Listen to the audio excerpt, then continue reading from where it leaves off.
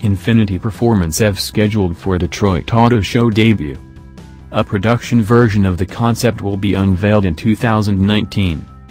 At the upcoming Detroit Auto Show, alongside Ford, Chevy, and the entire lot of domestic debuts, at least one Japanese marque will have something special on display.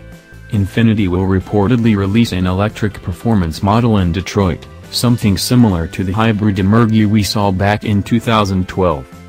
According to Autocar, design boss Alfonso Albeza confirmed the electric model would not be a variation of a current model, nor will it share its platform with an already existing vehicle like the Nissan Leaf.